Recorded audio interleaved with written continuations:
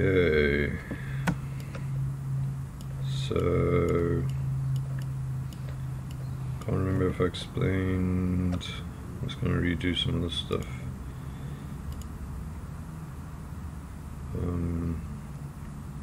So I had to stop recording and re-recording some of this.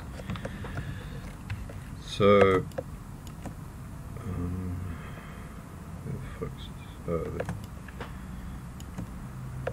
so once you reach the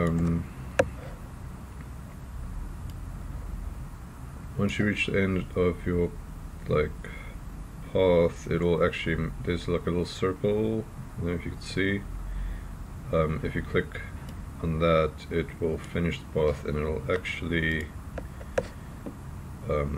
complete the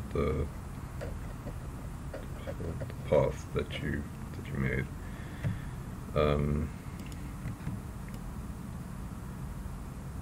And then I'm gonna turn off this adjustment layer. I'm actually, because I don't need that anymore. And then and then there, that's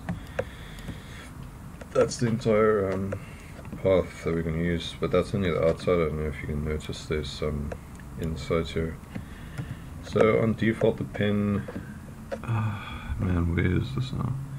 If you look at the top, there's this little icon, exclude overlapping shapes. I think that's the default, but it might be on one of these other ones, which is not ideal. You do want not to have it on that. I'll show you why in a moment.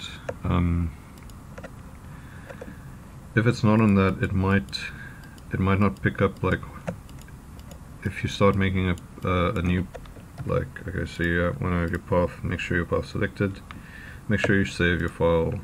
It's always good to save. And then if it wasn't on this exclude overlapping shapes, if I start a new thing here, it's not gonna recognize this as being like a hole that I want to cut out, which is what I want, because this is obviously not part of the, this bit is part of the background here that I don't want in my selection. So just make sure, if you're having issues with your pen tool for whatever reason, or your selection, I'll show you a bit later how we're going to use this path that we're making, then it's usually because of that, this setting. Another thing is, I don't actually know if this is default as well, but over here you want this to be a path. It could be set to shape, which is not, it's not ideal, because we want to save this as a path. Cool. So I'm just going to do this bit.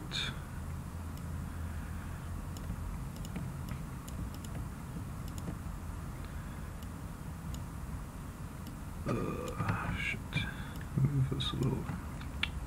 Unselected it. Let's move that a little bit. Let's see. So I noticed this video is a little bit longer than what I wanted, but I might, like I said before, I might skip parts of this and just speed it up. But I know I did say some random stuff here and there that might be like cool little tips and tricks, so I might not do that. We'll see how it goes.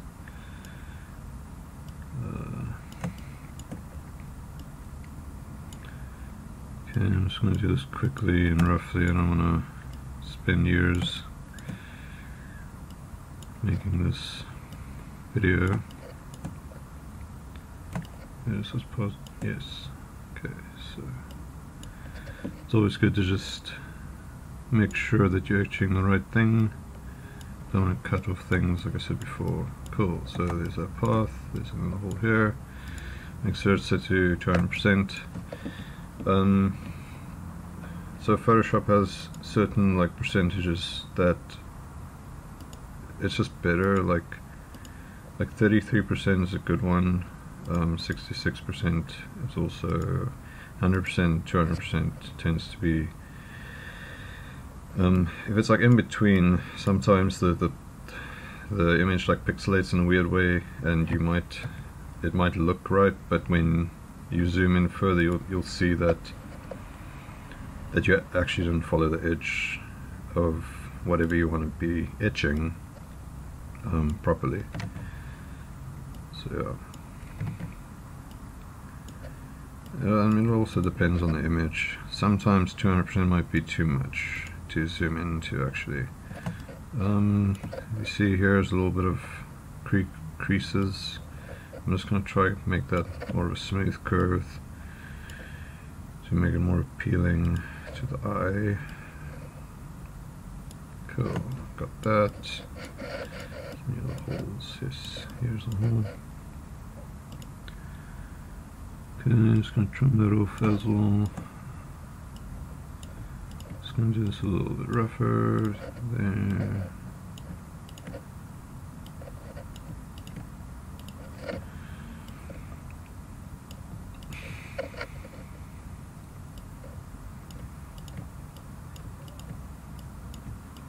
When it comes to like little pieces like this, you don't have to obviously include all of them. It doesn't have to be like 100% accurate.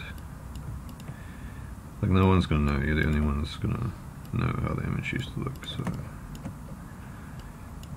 you'd be surprised how much you can get away with, especially in print. Like print quality, because it adds like a lot of grain and stuff that hides a lot of mistakes. It's quite forgiving. Is anything else? Yes. You can see I'm scrubbing out and in and out a lot with the Z. So it's always just Z, and because scrubby zooms out, if you pull left it zooms out, if you pull right it zooms in. Oh shit, zoomed out too far. And here we go out to the need to drink some water. Talking too much. So back at the blurry bits, I'm just gonna roughly guess what it should look like. It's obviously not accurate. It's like impossible to really know what it looks like, but you can kind of guess and just make up your own mind of what it should look like.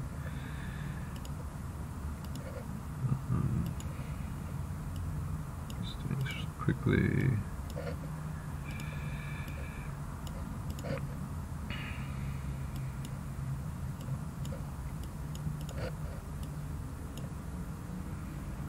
Sorry if you can hear the clicking. Like I said, my mic's pretty bad. It picks up all the background noise. It doesn't have like filter or anything, padded filter thing over it.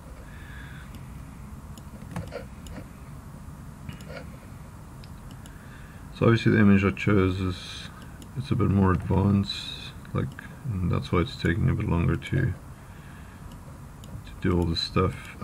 Generally, if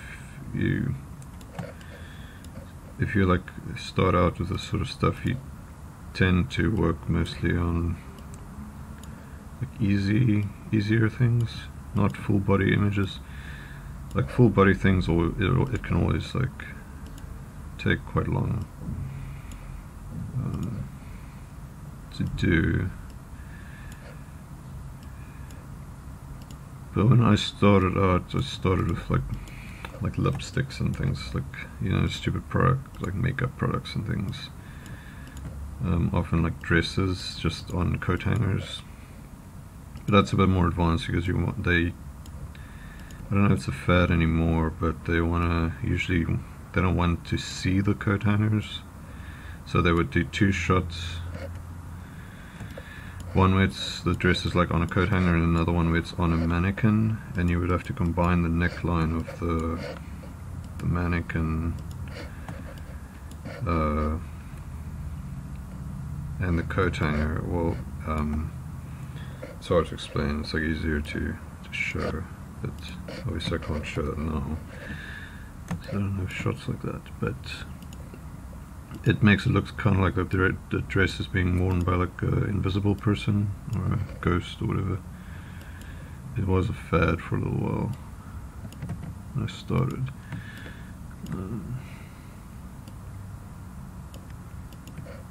Just filling in all these holes.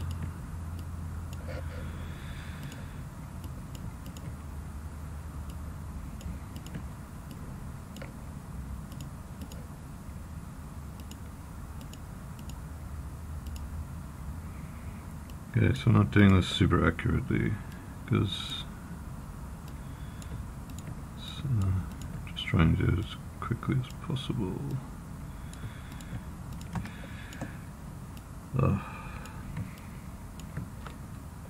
It chose this image specifically for so that it had like a lot of little interesting like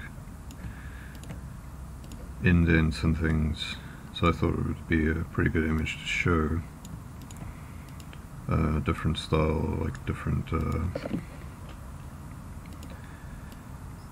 don't know what the words are, different, yeah, I can't think, different shapes, I guess, different, like if you need to etch different shapes, you can kind of reference to this. Okay, so I've done that. I think that's everything. Wait, no. No, wait, that's reflection, so that's fine. Cool. So we've got our path. It's going to be save again. Then so now we're going to use the path to separate this image from its background. You can right click here. Make selection. It's going to ask you,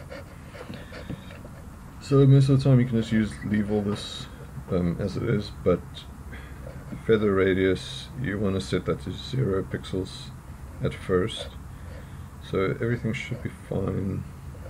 Just click OK, and then you have a selection and you go back to your layers. So what a lot of sort of more junior people tend to usually do is they would just they would like delete the background. That's not ideal. It's like working destructively. I'm gonna make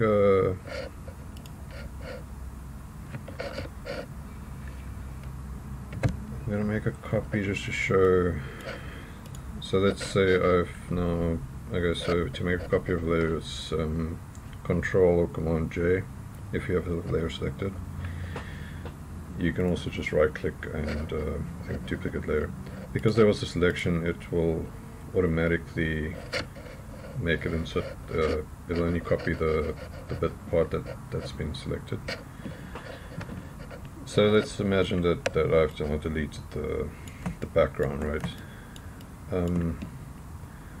But now the hair has been like deleted, because if you remember I went around the hair roughly. So now if this other layer, my backup or whatever, didn't exist, then you're fucked, because now you can't go back and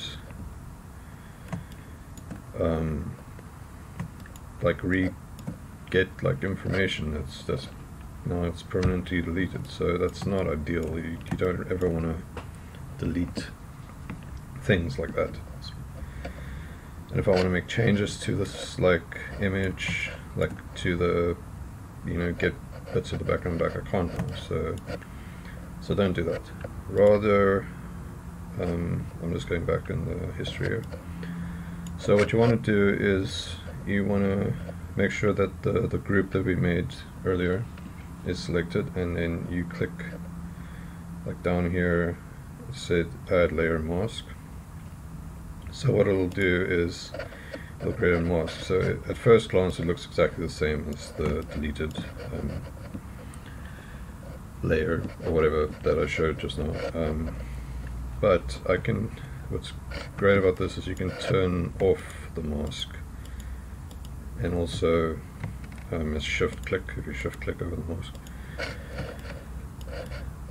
So none of the information has been deleted, and you can actually go and edit your mask if you want. You can just paint on it with, if you press B, that's your paintbrush.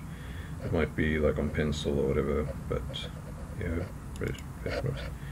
Just going to put the opacity on 100. You can press the number keys in increments of 10%, so if I press 3 it'll go to 30, if I press 5 it'll go to 50 or whatever. 0 is 100. And then just press the D key to make sure that you're here at the bottom. I'm going to show you this. If this was like,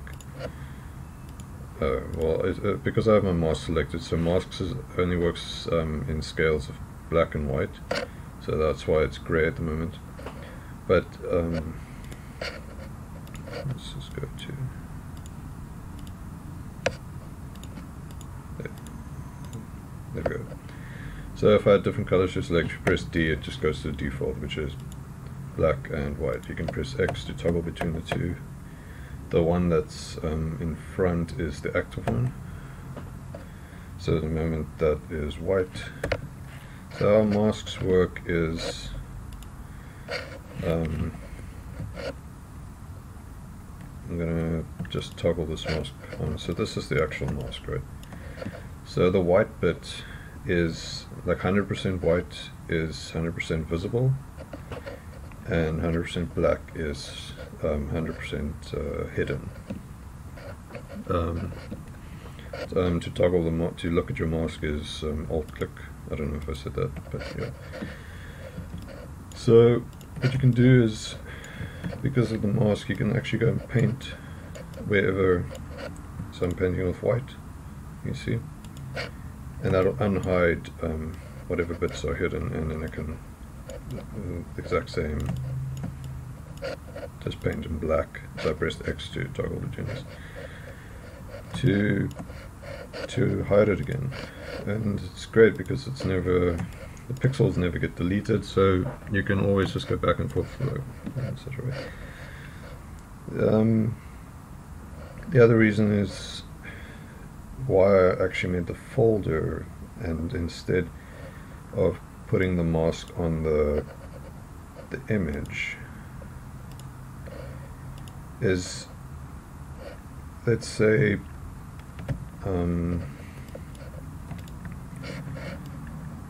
so let's say now that so I've just duplicated the layer. One is has the mask turned off, one has the mask, you can't see the difference now because it's the same image just stacked on top of each other. So let's say I wanted to add color adjustments to this masked element like this, right? So at the moment it's editing the entire image, or everything that's below this. I can clip this by holding down Alt and then going in between the layers. It'll make like a little arrow like this, you can see. I can clip that to the mask, but only. Now it will only affect that bit, if you can see. But personally, I don't like clipping things to layers. It is a bit of a preference, but it's also, I find it's very clunky to. Okay, so let's say I'm doing this, right? I'm just going to try to show an example. Now I'm going to add more like adjustments to this, right? Now if I keep clipping things, it's going to become really like, it's just going to get clunky, and if, I don't know, it's just like, I don't like working like this. I'm just going to delete all these. So when it's in a group, I just want to put the background layer. To move layers around, you just click and drag them, and then there will be like a little, I don't know if you can see, there's a little bar there, and that's where the layer will move to. So this is my background. I'm just going to turn this off. Actually, let me keep this on. I'm going to So to delete a mask, you right click, delete layer mask. Okay, so this layer is in the group, right? So now if I make, you see, so having it in a group with the mask on the group, you can chuck a bunch of other layers into the group, and it'll only affect whatever's below it in like adjustment layer specifically. It'll only affect what's below it in that group. Not on a, well, in that if it's masked, it'll only affect it in that specific group. It's the same as the clipping layer thing, but I find it just easier, less clunky. I don't know. To words. That's maybe it's a personal preference, but I feel like it's better. Okay, so I'm just going to delete that again. I'm going to delete this background. I don't need that. Okay. So the first thing I usually do once I've made the etch, I've got the mask, I'm going to hold Control or Command. If you see here my cursor, it changes into a little, like a rectangular selection thing. And I'm going to, while Control click on this, you see it made a selection. So what it does, it basically selects the mask. I'm going to invert that selection by Control Shift I. You see here, select inverse. And then I'm going to go here up to select, modify, feather. I'm going to feather this by 1 pixel. So it's hard. Let me just undo, not undo, but okay. So I just deselected out with Command or Control D. That deselected. I just want to show why I'm doing this. It's going to make a solid. Let's make just solid color. Just to put that as a background. I used 50% gray, but maybe I should use a darker one. Let me use black. Maybe black's too harsh. Color.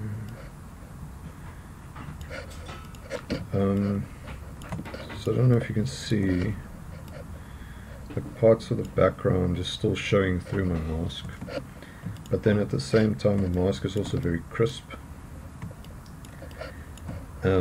That's not, when it's crisp like this, it looks like it's been cut out, which is not ideal usually, because I mean, if it's on a white background, if it's going to be used like on a plain like matte background or white background, it's usually fine. But if you wanted to actually change the background to, I don't know, maybe you want to put her on a mountain top or something, or put her by the sea or whatever, she's gonna look like cut out if you don't like soften this crisp edge a little bit. So that's why I'm doing this feathering thing. So I make the selection, Command click on the mask, see, selection active, inverse selection, Control or Command Shift I, select inverse. You can also you can actually also go select and then just go inverse. There you see, Shift Control I. Then modify, feather 1 pixel. So this is feather to selection. I'm going to hide this with Command H. So it hasn't actually done anything, it's just only feather to selection. So with make sure this is set to black and white here by the colors. If it's not, just press D, it will automatically. And then if you press, I'm going to try to show you, but if you press Command or Control and backspace, I'm going to do it 3 times. So backspace fills with the background color.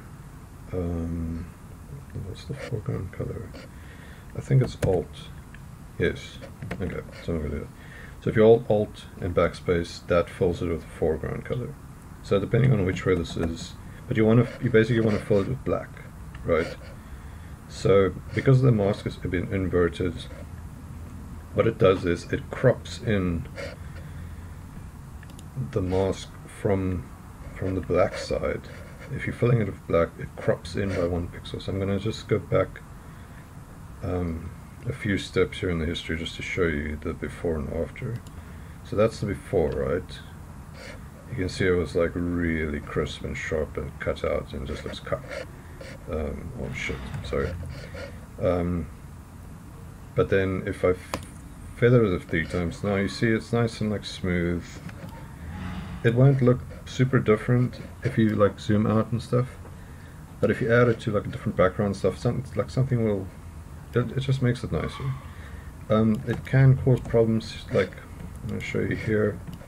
There it cropped in a little bit too much. So what you can do, if that's the case, is you can remake the selection. So you command or control click on the mask again. That'll make the selection, so, and then you hide the selection, command H. If your paintbrush selected 100%, make sure it's set to white. When you do command hide things, it might ask you to hide extras and whatever. Just make sure you hide the extras. It'll be in view here. There, extras. Control H. So it's basically a hide, but it also hides the extras. Just take note of that. That'll like hide things like this, like if you had lines and shit here. You see, it hides it with your selection. But anyway. Okay, so my selection is not inverted. I've got a selection active. It's on hide, painting in white, 100%, and make sure your mask is selected. Always, if you want to edit the mask, make sure the mask is selected, because if you unselect the mask, I'm going to start painting on the actual pixels, and that is destructive, and you don't want that. Right. So, click on mask. The mask will have a little white box when it is selected. Now I can paint on the mask, selection is active, and you see the making that corner all nice and cornery again. You can do this for all the corners. Just make sure your brush is 100%. The hardness of your brush doesn't matter as much. I tend to use a soft brush, but sometimes I use a hard brush. It doesn't matter. It's like for this specific thing. Like that matters more if you have like really specific things you want to paint and stuff. But here I'm just doing this. You don't have to do this either, because usually it's like zoomed out really far, you can't even see the corner points. But I'm just doing this for the sake of showing that you can do it if it matters, like if your image is like super zoomed in. I'll come back to the blurring just now. Just doing this quickly.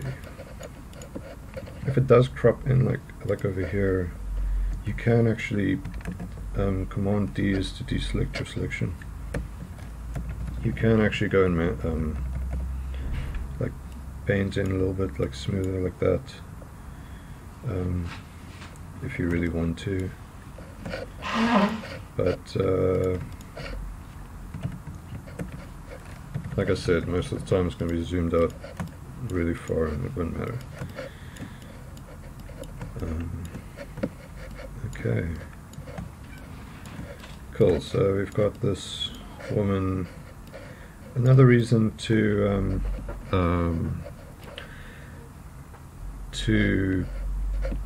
feather and crop in your mask at the softened edge a little bit is it's hard to see here because of the background color being quite dark, but sometimes there's bits of the background that sticks through. I'm going to just make a selection and invert the selection, hide it, brush, make sure it's on black. So sometimes the background might still shine through. If it does do that, you can actually go and, while the selection is active, invert it, and your black and 100% brush is selected, you can actually go and paint where the background shows through to get rid of any sort of halo effects or just the background showing through. Hey, the effect is something different. That's like the lighting hitting the image, but we'll deal with that just now. So you can just go and look and see, can you see the background anywhere? If it's like undesirable, like here by the dress, I can see, so I can just paint bits. What this will do is it will harden that bit, so what you can just feather the selection again and keep doing it until. The other thing you can do is you can actually no, that's a bit of unsmooth. Let me just not do that for now. I might show it just here where the dress is, because of these bits and pieces that I added here to the dress. So it's blurry. So here you can see now how weird it looks, because the rest of the pixels are super blurry, but the edge is like crisp. It looks like, yeah, it doesn't look nice. So I'll get to that just now. Okay, I think the edge is fine so far. Yeah. See, so I constantly change between my zoom and my brush tools and whatever, just to kind of get a overall look of the image, and just to make sure like where I'm at and if what I'm doing is actually looking decent. Okay, so next I'm going to add this blur. So I'm going to deselect again, Control D. Now with the mask selected, this is kind of like, it's not like super accurate. You have to kind of guess and just look at it, judge it with your eye, just to see if it works for you or not. But so at the top here, with your mask selected, filter, go blur, use Gaussian blur, or however you want to pronounce it. I'm just going to say Gaussian blur. You don't have to, I guess you can use these other blurs, but honestly that's like the most average blur to use. So okay, so you want to kind of see 2 pixels is probably fine for this. You can turn on the preview. I don't know if you can tell. Sorry about that.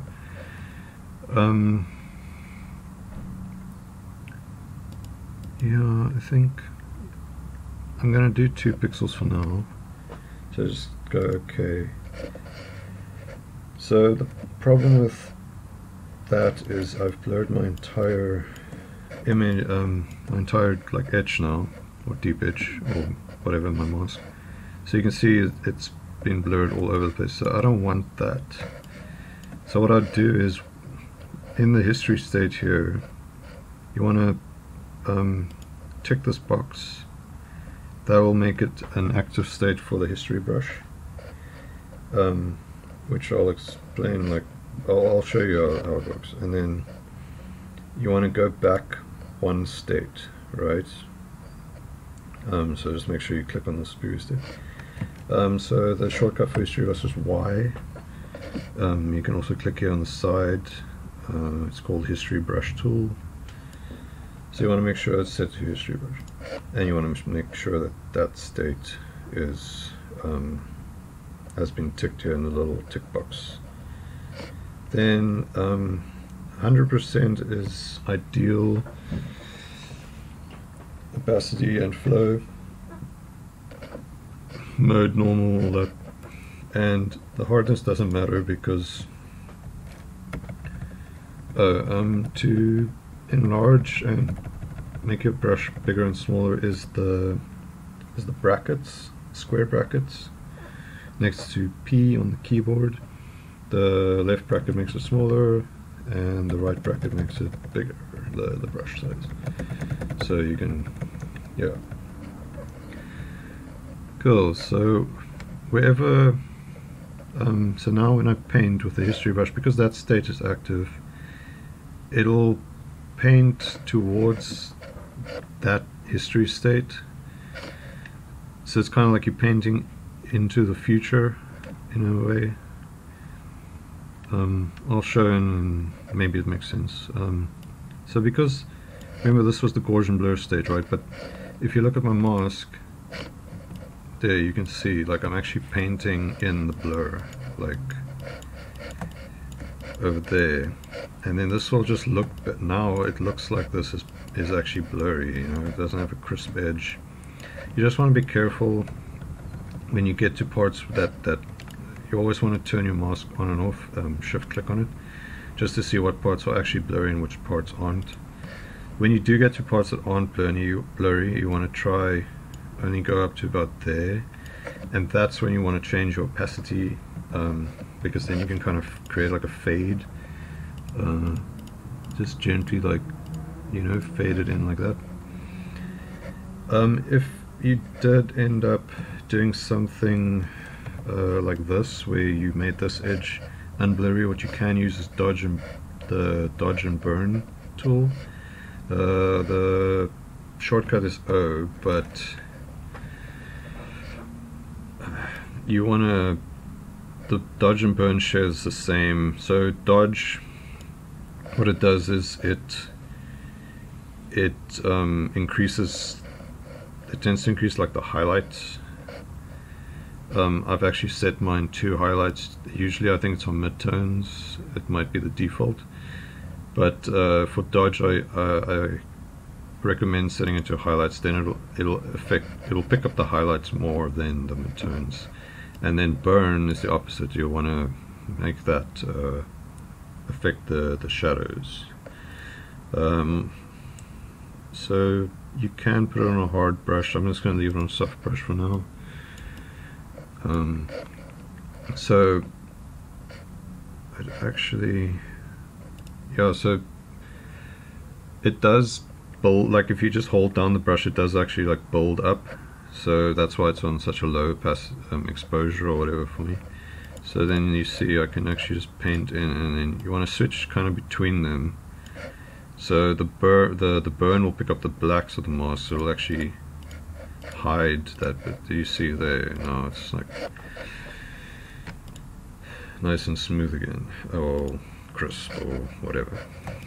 Cool, so I'm going to go back to history brush, just paint in all of these bits. I'm just doing this quickly,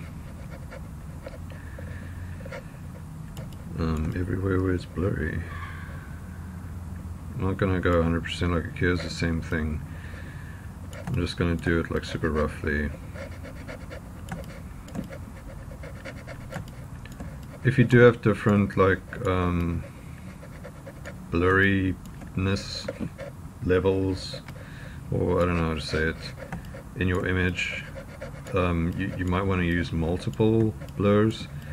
It's always better to start on a low one, like you'd start on like 1 pixel and then go from there, from like maybe 3 pixels to kind of build up. So like let's say this area was like super blurry compared to, like there you can see it is like super blurry compared to like this area. What I would do is I would first do the 2 pixels, well on the current one it's set to 2 pixels, remember. I would first paint that in everywhere where I want to add that blurriness. And then once I've done that, I would actually go and well, first of all I'll crop in my selection a little bit again. No, okay, wait. Let's rather just add more blur for now. So make sure my mask is selected. I'll just go to filter again, blur, Gaussian blur, and then I would add, let's say, a 4 pixel blur. You can toggle it, toggle it on and off. So there you can see that it is a lot blurrier. So that's fine. So this will create a new Gaussian blur. You want to make that your current like history state. So you can only ever have one history state active at a time. And then make sure you click it again. Now when I do start, the problem is you're going to lose this history state. That's why you want to use it as much as possible before making a new one. Yeah, just as a note. And then you want to paint this bit. Just click the mask on and off. It's a bit blurrier there as well. See, and now it kind of looks natural, or more natural. Some of the background will start showing through, because remember the background's still there. One way to deal with this is you can just make the selection again, invert, hide the selection.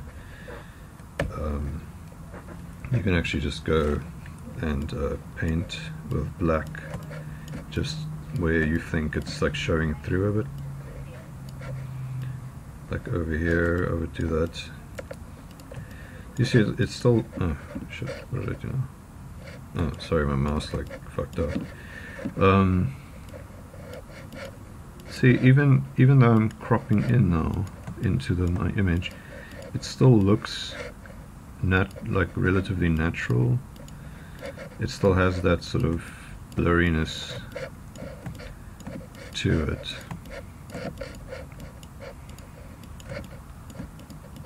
I'm just doing this like relatively, like roughly.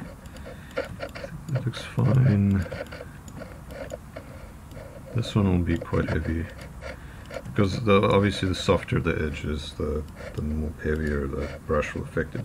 If you do find that the brush affects it too much, you can turn the opacity down, like do 30%, but then obviously you have to go over it way more.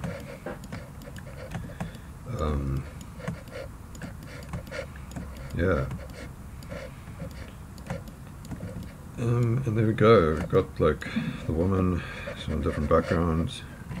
And just make sure I deselect my Control D to make sure my selection is no longer active. Save my image. It's always good to save your image. And then, yeah, so now I can add like, I mean, if I wanted to add like color adjustments or whatever to her default. Yeah. To delete layers is backspace. Photoshop might give you a warning to ask if you want to are you sure you want to delete it? Just say don't ask me again, because it's really irritating. And also to move the mask around, you can just click drag onto different layers. To copy the mask, you can hold down Alt, click and drag. If you see there, I copied the mask. And to delete the mask, you can just right click on it and delete layer mask. You can also apply the layer mask. That is basically like deleting the pixels, like I said don't do. So rather don't do that. If you feel like you are finished with your, like if you're not going to use like any of the layers and stuff, it's better to save like save as a new, like maybe a final version or whatever. If you do want to do that, you can merge all the layers into like you can right click like off to the side here, you just go merge group, and that'll merge everything in the group, and then you can also just delete, and then so it's like all of your stuff will get merged basically into the group and the mask, and it'll reduce the size of your file. But then I would never save over my working file, just so I can go back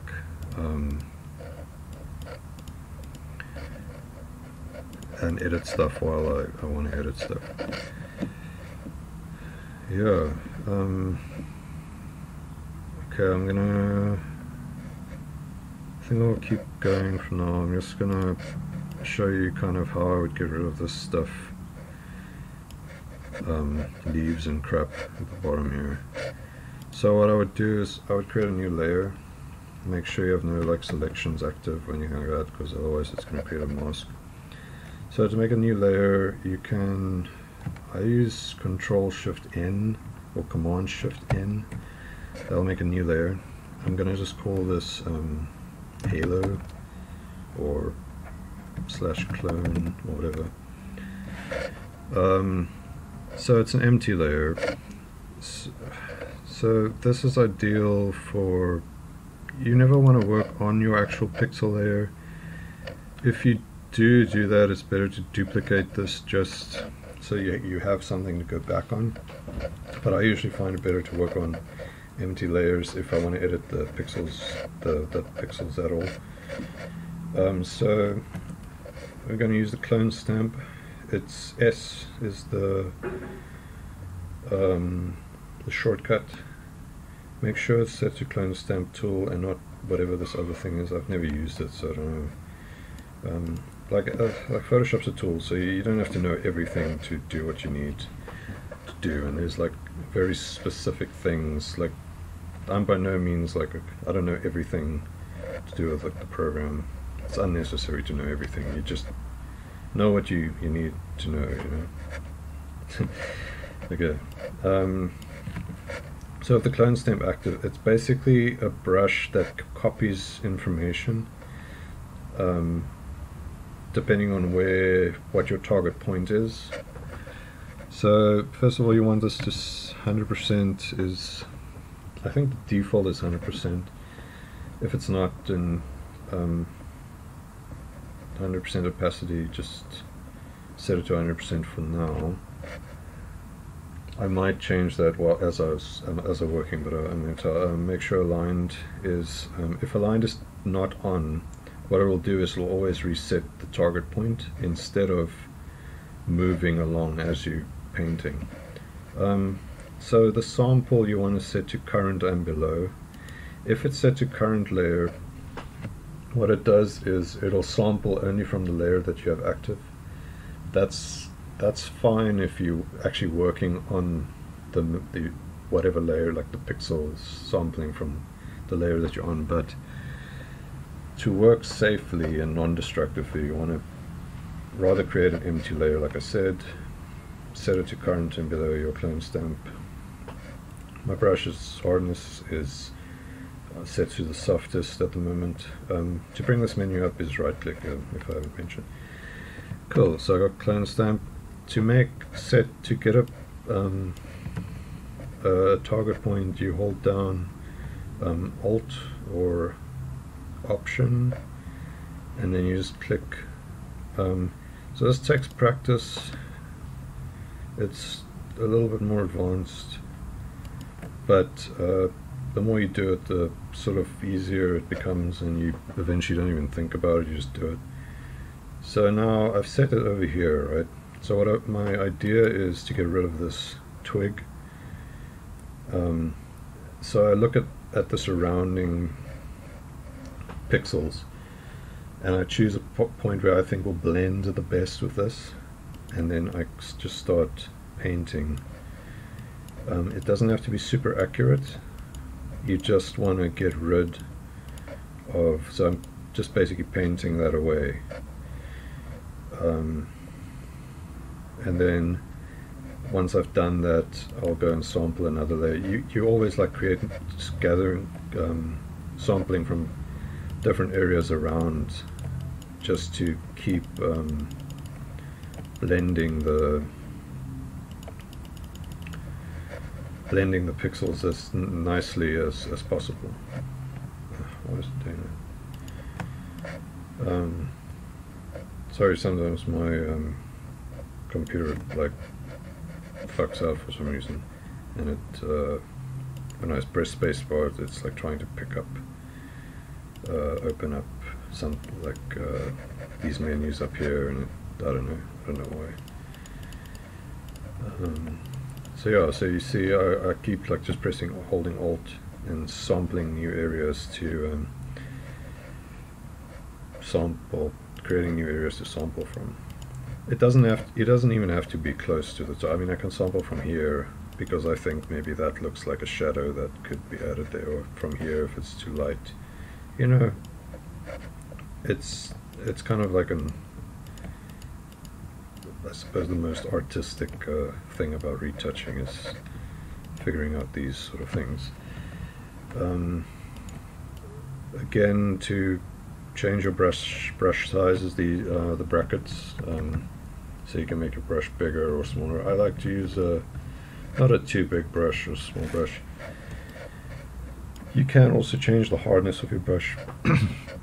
I find that especially things that are very textured, like wood, or hard, like maybe 50%, 60% brush is good to use. Problem is,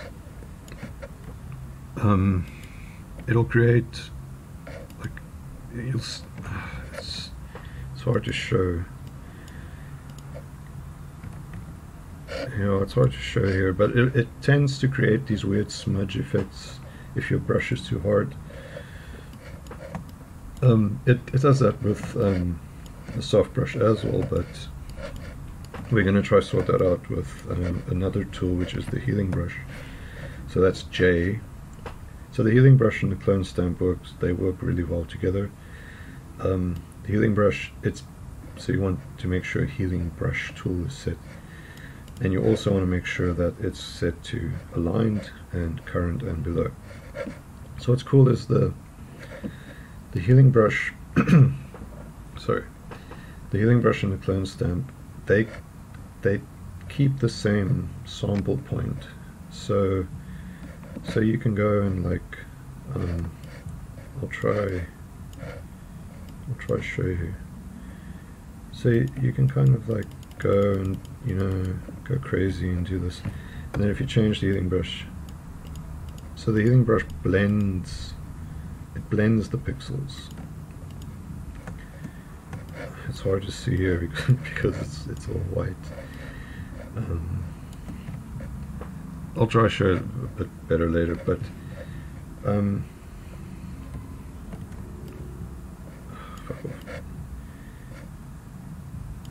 let me try to show you here.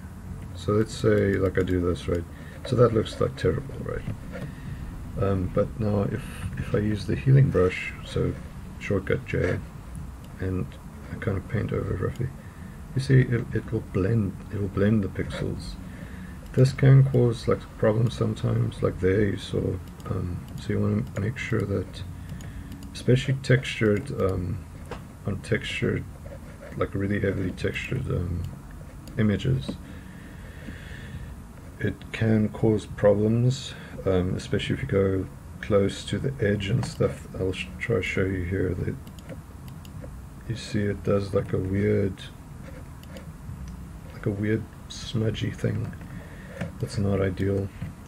So yeah, so when you use the clone stamp and healing brush, you keep swapping between the S for clone stamp, J for healing brush. So I'm not going to do this whole, maybe I should just do it. So I'm just going to do this like really roughly. You want to try line up things like that, folds and things, try fake it. No one's going to know. Like, if you do it really well, you want to try and make it so that it looks like the image hasn't been worked on. So here is a part where I would use a harder brush, because that looks like terrible. Make it smaller maybe. I'll click somewhere, and then if you shift click somewhere else, it'll, it was hard to tell there, but it tends to make a straight line. I'm going to just exaggerate. See, it makes a straight line. So I'm just going to undo that.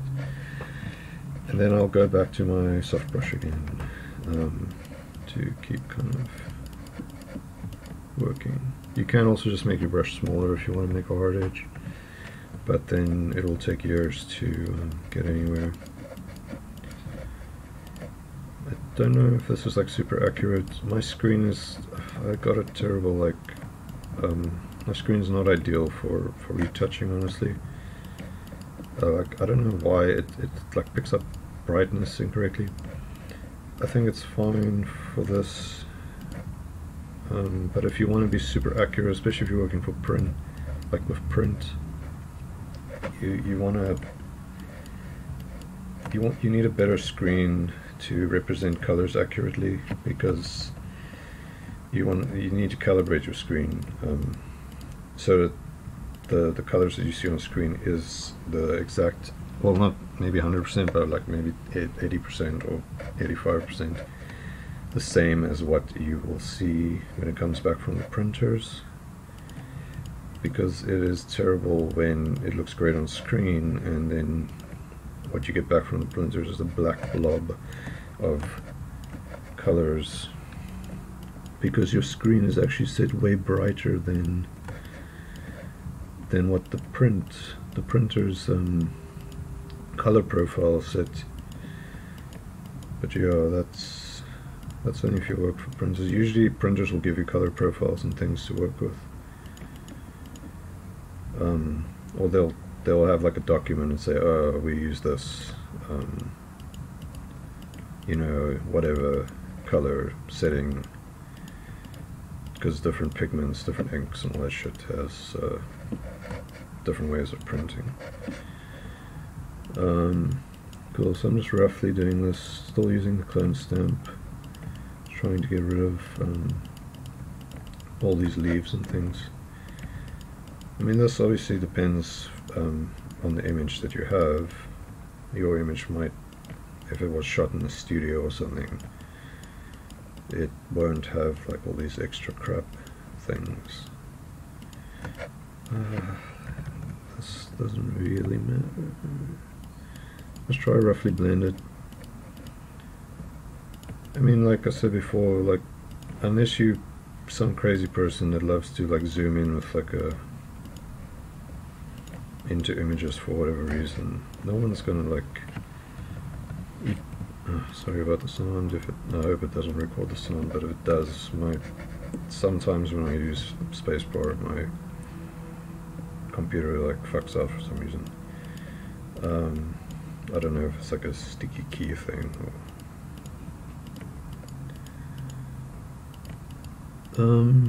what was I saying?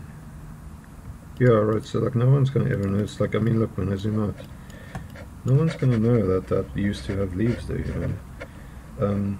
So here's the advantage of working like this on a separate layer. I can turn this layer off and on whenever I want, right? You can see that there's like some mistakes here, but if you didn't know this layer existed, you wouldn't be able to tell that there used to be leaves and crap there. So yeah, this bit's trickier. So there, because it looks a bit like painty, I'm going to use the healing brush again, just to try blend it a little bit, make it a bit more textured.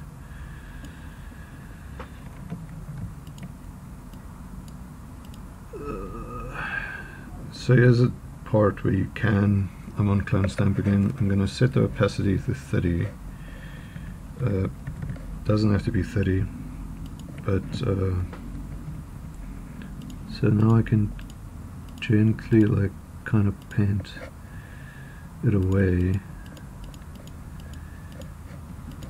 I don't often use this because it can smudge, it can create like a smudge effect. You won't be able to tell as much here because it's white, white pixels, and it tends to blend a bit better. So you can use a softer brush, I mean a less, like a lower opacity on the brush if you want to, but it's better to not do it like this. It kind of comes with experience. You'll know when to do it and when like not to do it. The more, like, obviously the more you do it. So I set it to 100% again. So you see here, this is obviously a stand of sorts. So what I can do is I'm going to actually edit my mask. So I'm going to brush B. I'm actually going to make it a hard brush. Not 100%, but let's say about 85. And I'm actually going to paint away this, like, just really roughly, just to show you that you can edit your mask kind of freehand. See, so I'm just going to paint it away. I'm using a harder brush because I want to try imitate the rest of my mask. I usually shift click. So what I would do, if I cropped in too much here, I would change to white. So I'm using shift click to make straight lines. So what you do is you click once, you hold shift, click at a different and it'll make a straight line to that point. And then the rest of this you can just paint away. Like, oh shit, I made a mistake there. I could have gone and just painted that back, but I automatically pressed Control Z. So yeah, and that looks fine. So there, now we have a stand. Cool. So I'm gonna go back to my clone healing stamp thing layer and just roughly get rid of this. You see there, like, that's one problem with cloning. Like, it might be better to sample at a bigger area. But you want to just be careful to not clone it in a way where you cut into your mask in a weird way. There you can see I made a mistake on my mask. Just going to go back. See, there's constant editing back and forth. That's why it's nice to have it like this. And not have deleted all my pixels like most people tend to do if they haven't been trained properly.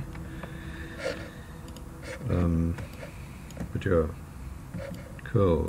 So the dress kind of sorted. This bit irritates me a little bit, so taking some artistic license and just gonna cut that away because it looks garbage. Let's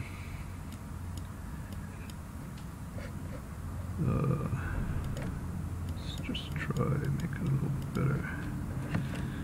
Lower opacity again, just to paint it away softly so it's not so harsh.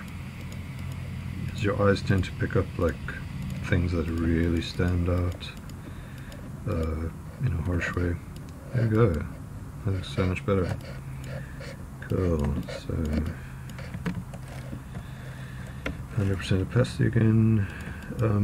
Obviously there's tire treads here. On my screen it's very dark, I can't really see. Ideally you would go and create curves or whatever highlights layer just to lift this a bit. Now I can see the treads of the tires, so with this layer on I would try and kind of match it, maybe sample from here to create like a fake tread here. I think that's what it's called, tread, I don't know. You'll see that the color is not blending properly, but that's fine, because I can use the healing brush to blend that a bit better just now. At the moment I'm not worrying about it too much, because I know I can go and blend it after I've removed most of the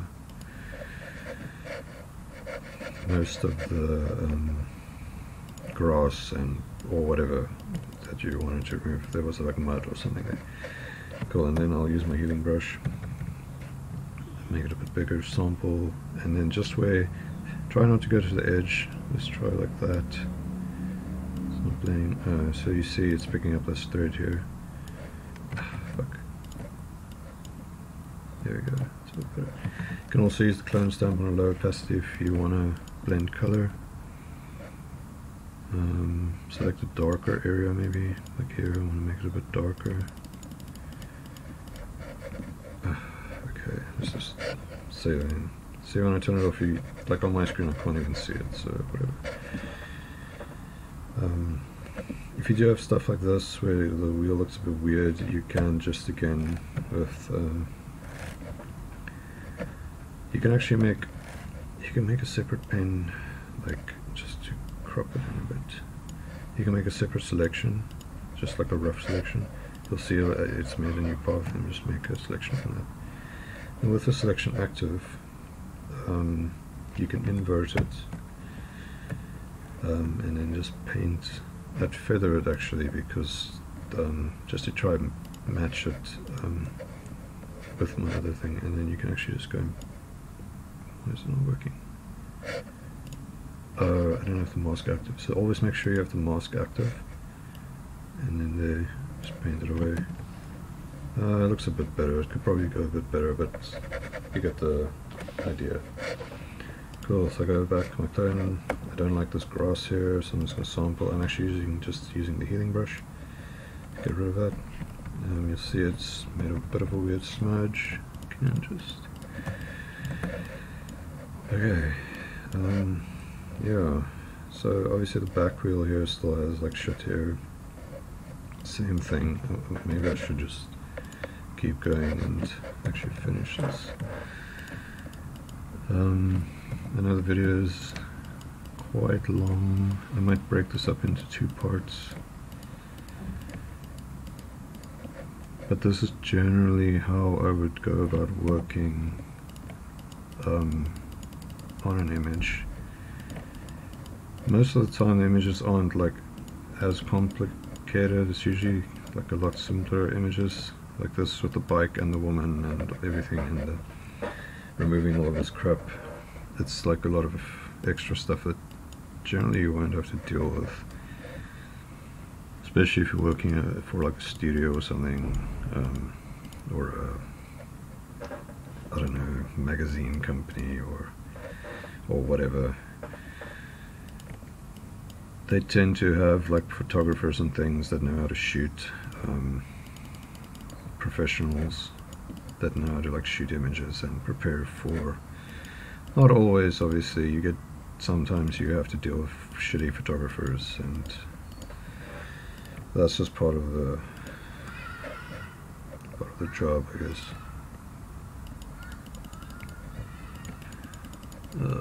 So I'm using low opacity. It's usually good. I'm trying to kind of fake the shadow here. It's good when it's a blurry like this. It's a bit better to use low opacity clone stamp. I'm using 40%. I thought it was on 30 or whatever. I'm gonna actually find a bigger area, maybe here, just to roughly get rid of this. Always sample. What you can do is you can turn off aligned, then it'll always snap back as soon as you stop.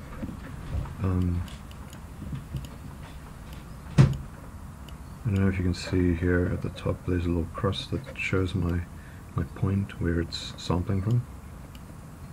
See, it constantly snaps back to where I made it now because the line is turned off. Oh shit. I'm just going to turn the line on again. I think that's fine. Obviously reflections and things are difficult to deal with. I wouldn't even try to. It's like a problem on its own. You have to kind of figure out what the best way of doing it is. Often it's easier to just blur it, or smudge it or something, just to kind of make it look like it doesn't exist in the same space as where the image was taken from. But ideally your image would not have reflections in them, and if they do, it's better to kind of try to fake it. Like I would actually make a path for this. I'm just going to try to do it roughly. It's not going to look great, but you'd actually fill it with a color of sorts, like let's say white or whatever, or grey. So I made it, it's a mask with a solid color. You can change this color. It's solid color is great adjustment layer. Often use it for skies, like extensions and things. It's nice to recreate skies. You could probably use it for other things, but like for reflections. So here I would try to, it's a hard brush, soft brush. I would try hide the reflection more than anything. I kind of just paint in like that sort of vibe. See, it's on 40% opacity. So it looks crap at the moment because you know what was there. But if you zoom out, oh, it looks crap. Either way. Yeah, so it's difficult to deal with reflections. It's probably better just to blur this. You can do that on a... I'm going to create a new layer.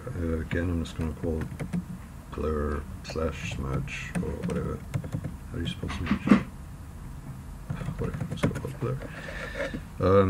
If you go to your smudge tool, you can sample all layers, and then you can kind of just shake it. It's not ideal. So that's one way of doing it. This is probably not the best way, because it's actually sampling all layers, which is not, it's not ideal. But that's kind of one way of doing it, is to kind of try blur it. You can also copy these pixels. If you don't know, M is to make the marquee. Is it called marquee? I think you pronounce it marquee. Mine's set to triangle. You can right click there via copy. That'll actually copy that bit, and then you can actually add a blur to that. Set it to how much ever you want to blur it.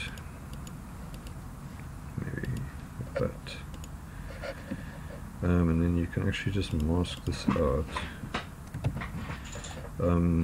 To invert, so if you have no selections active, you can still make masks, but the mask will be completely like white. But you can invert that with Command I if the mask is active. And then I'm just going to press Command I, I'll show you. See, now it's not active. Oh, there. So the pixels are still there, the blurred pixels. Now the soft brush, you can actually just go paint it in very lightly. I mean, this is going to give it like a bit of like heavenly or whatever, you know, that sort of dreamy aspect thing, like they usually show in like soap operas and shit. They add this like kind of blur. But if you zoom out, it kind of works, you know. Turn it on and off. Ugh, not that much. Yeah, so honestly, try get an image that doesn't have reflections. It's a bit more advanced. It's quite because you have to kind of figure out how to deal with it. Most of the time, people won't ask you to get rid of reflections, but if they do, I would use it's a technique called, I think it's called separation frequencies, where you separate the color from the texture of your image. I might do a tutorial on that, but you just search separation. It might be frequency separations. There's one of the two. I call it frequency separations, but you can always just search for that. That separates the color from the texture, and then you can actually just get rid of the reflection in that way. That's probably the best way of doing it, I think. So yeah, cool. So that's basically the etch. You can also obviously make shadows and stuff. Shadows is another like a mission that there's no right way of doing it. It's just kind of like you try, and if it doesn't work, a lot of the time you can try and fake the shadows of this. Like I would actually go and check how the shadows looked here, and just make a path for it, and then try and fake it in that way. It's not ideal. It's not the best way. Like I said, there's not really a best way. If it was shot in the studio, it's easier, because generally you can actually just use the shadows as they are by making a proper like mask for them, like or you'd make a channel mask. I'll try to explain. I'm probably make a different video for that. I'm going to do the hair similarly. I'm not going to do it in this video because I feel like I've been rambling on for about probably like fucking 2 hours now, so it's getting a bit long. So I need a path for the shadow. So what I would do is I would use solid color, and there we go. That's a basic shadow. Obviously you don't want it that dark, but it depends. Maybe you do want it that dark. This is obviously not ideal. So what you would do is I would actually make this into separate like kind of layers. I usually make a group similar to how I would make my mask. I mean my etch. I would make a separate group for the shadow, and then the main like shadow, I would make a mask for that, which is like the whole shadow combined, and then I would add a blur to that. I like using motion blur because if you look at shadows, they usually blur in almost like in a direction. So motion blur is nice for that, to kind of fake it. I'm going to just exaggerate here with like 50 or whatever. I don't know if you can see here.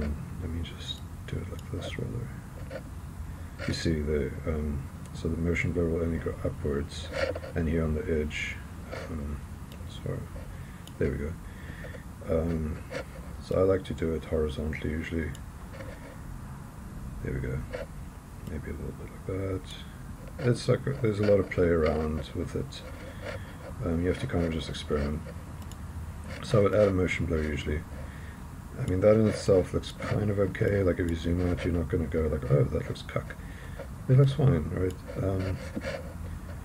Obviously, like I said, black is a bit harsh. You want to maybe use that and then add extra like stuff on top of that. So I would duplicate this mask out like this, put it on multiply. I don't know if you haven't used Photoshop. Over here where it says normal, that's blending modes. So multiply, what it does is it takes whatever's on that layer, the layer that you have selected, and it basically adds all of its information to whatever's below it, layer wise. So it'll darken it. Now it's completely masked out here, but if I go and paint on my mask, soft opacity and soft brush, I can kind of, where you see, so now you can kind of do stuff like that, where you think, I mean, this is obviously super rough. You can also just make a selection and make another mask, like a proper mask for this. Well, obviously where it's contact, the contact shadow is usually darker, and then you can actually just go on your main mask. So this is like a nested a mask within a mask. Like this mask affects this mask, but this mask doesn't affect that mask as much. If that makes sense. Maybe that's not the best way of explaining it. It's like a nested group thing.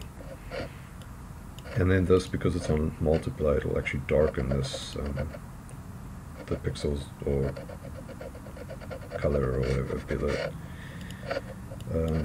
So I'd go and actually soften.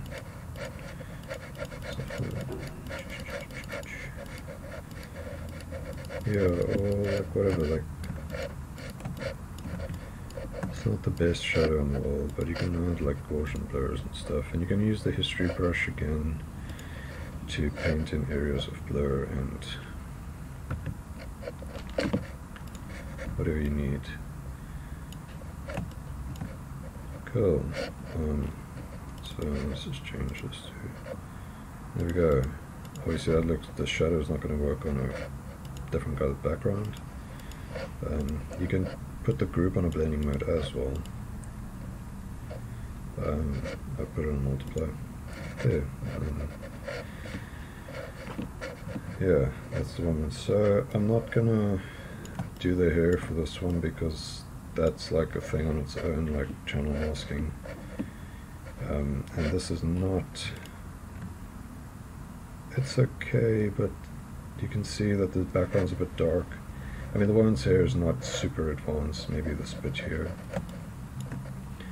might be because it's a bit more wispy or whatever, but more often than not, the designers or stylists or whoever is in charge, art director or whatever, creative director, they will want you to get rid of any of these like loose hairs. They call them flyaways or whatever, or frizz, or because it looks unneat. You know, like people don't like to see unneat things, so they would like actually just trim these hairs off a lot of the times.